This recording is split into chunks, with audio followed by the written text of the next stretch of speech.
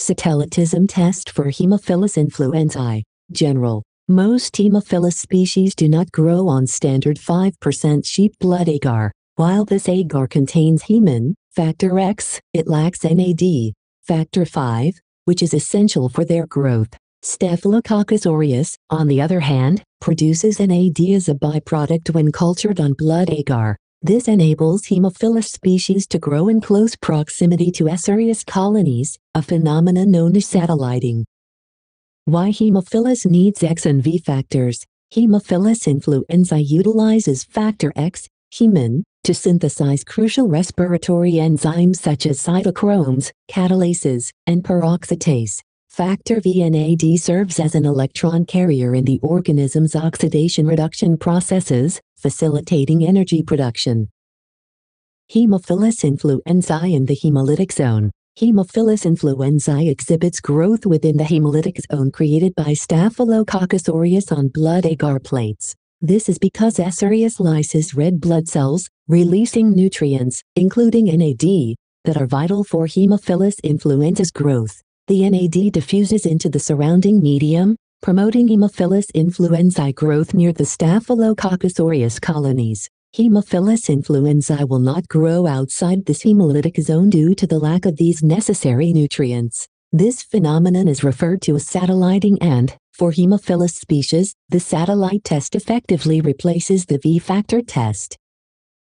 Procedure of the Satellitism test 1. Suspend a loop full of suspected Haemophilus colonies in about 2 ml of sterile saline. 2. Using a sterile swab, inoculate the suspension onto a blood agar plate. 3. Streak a pure culture of S. aureus across the inoculated blood agar plate. 4. Incubate the plate in a carbon dioxide-enriched atmosphere at 35 to 37 degrees Celsius for 18 to 24 hours. 5. Examine the culture plate for growth and satellite colonies.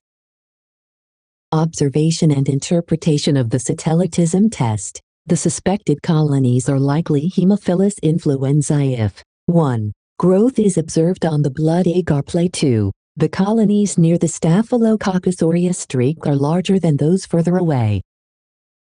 Abiotrophia defectiva and Granulicatella adiacens. Abiotrophia defectiva and Granulicatella adiacens can also exhibit satellitism around bacteria like Staphylococcus aureus. However, it is important to note that these species may show inconsistent satellite test results, depending on the specific nutrients present in blood agar plates from different manufacturers.